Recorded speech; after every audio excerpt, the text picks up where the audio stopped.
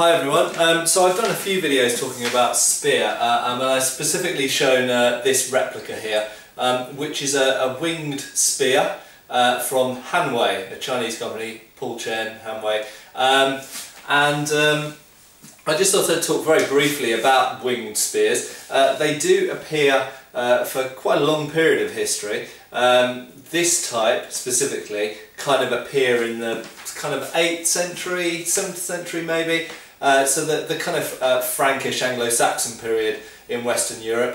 They appear right the way across Europe, and they're often confused with boar spears. Now a boar spear has a crosspiece here to prevent a wild boar, theoretically, running up your shaft and goring you. That's how it's usually explained. Personally, I'm not by any means an expert on wild boar hunting, and I understand some of you out there might be, because there are videos of it on YouTube. But I think that they're probably more to just pin the animal in place, because one of the vital sort of characteristics of boar hunting actually was the use of dogs. You can do it from horseback, but generally speaking, boar hunting was done with a pack of dogs, not particularly big dogs, usually something like a kind of Springer Spaniel or a Labrador, and they're really there to grab onto the boar, hold it in place, while you run up either with a spear or sometimes with the sword and stick the thing. And I think, you know, by and large, the crosspiece, yes, theoretically a boar might be able to work its way up the shaft of a weapon.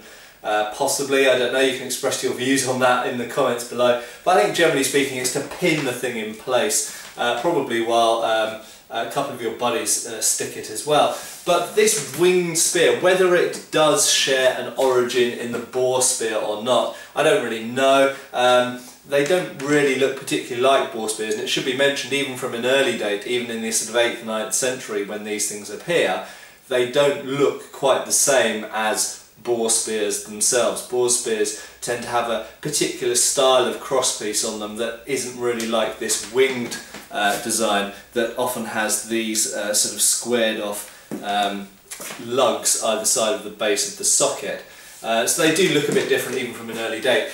In terms of why these wings are there, well, there's various reasons I suppose.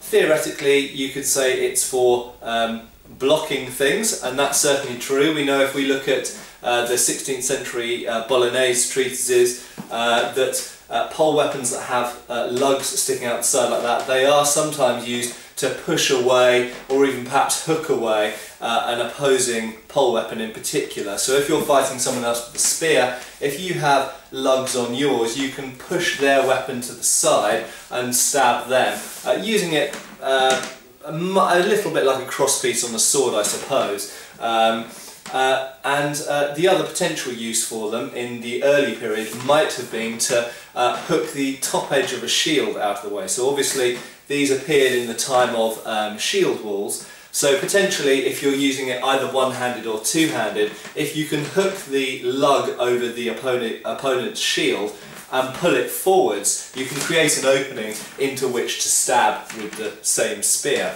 Okay, so potentially pushing other people's pole weapons away, hooking shields and perhaps weapons out of the way, and lastly I would say they do have some kind of striking capacity. Now I don't think that that's a primary purpose of them at all, because they tend to be not pointed. They tend to be quite square like these, certainly in the earlier type, and so I think that striking is probably not a primary purpose of them, because if that was, then they'd be either edged or pointed. However, you can do it nevertheless. If you thrust at someone and your point goes past the target, why not give them a smack in the side of the neck or face as you withdraw the thing to stab again.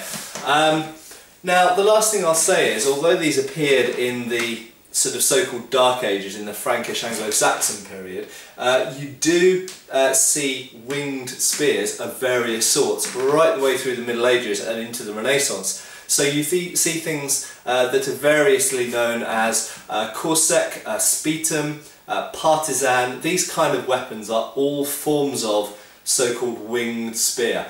So the feature that they pretty much all have in common is they all have a long spear blade with edges on it, so it has some capacity to cut, perhaps to chop a little bit, mostly probably to push cut and draw cut.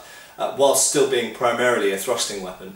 But all of them have some form of projection at the base of the socket or at the base of the blade. And as I mentioned, we know from the 16th century Italian sources that these projections are used both offensively and defensively. And the other thing I'll say is, as well as appearing famously so in the Renaissance, they are around in the Middle Age as well, in the 14th and 15th century, and a weapon very much like this, but called Giavarina, is shown in Fiore de Liberi's treatise in 1410.